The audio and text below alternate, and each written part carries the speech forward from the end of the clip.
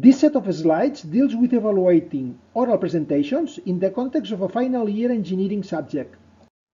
This work is focused on assessing as a mechanism that can contribute to develop competences, as we will see in the next slides. Assessment may be performed by professors or by students. Students may assess themselves, self-assessment, or their peers, peer-to-peer assessment.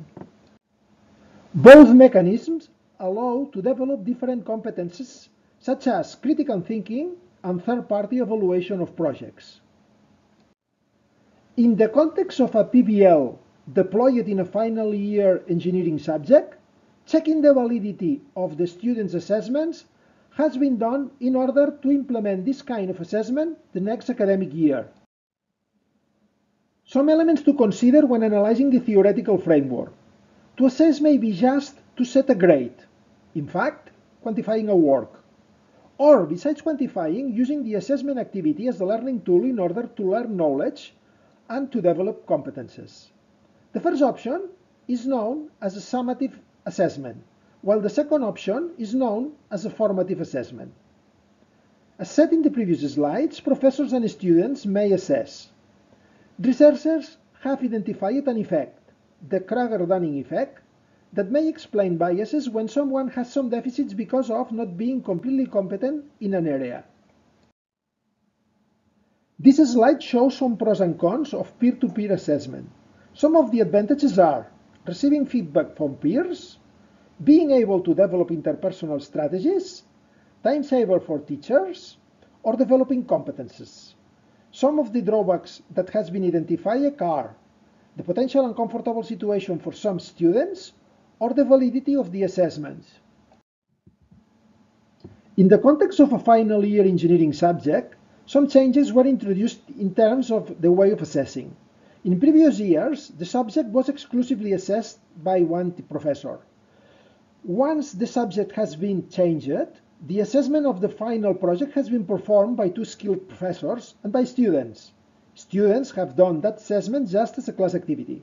The goal of this experiment is to check the validity of the assessment performed by students, to include both options, self-assessment and peer-to-peer assessment, as an effective assessing mechanism to be implemented next year in order to develop competences in the context of the formative assessment. Students were asked to evaluate themselves and their peers as a class activity the last day of class. All the enrolled participants in the subject participate in the activity, and the results are shown in this slide. Peer-to-peer assessment was performed through an overall evaluation of the project and also by grading different features as shown in the next slide. In this slide, the different elements assessed by peers are displayed, showing the different weights of each one of the items. The percentage that are shown here were not given to the students. This slide shows a comparison of the different grades: professors, self-assessment, peer-to-peer, considering overall assessment, and P2P, applying the different weights displayed in the previous slides. Once analyzed the data, some results may be highlighted. First, self-assessment and peer-to-peer assessment result in higher qualification when compared with the grades given by teacher. Second element is this one. The lower the evaluation given by the teacher, the greater the gap of evaluation with the value given by the student. This fact could be explained by the Kruger-Dunning effect. Finally, some conclusions are shown in this final slide, with the goal of introducing an effective student assessment next year in order to develop critical thinking and third-party evaluation of projects. Two elements are going to be implemented.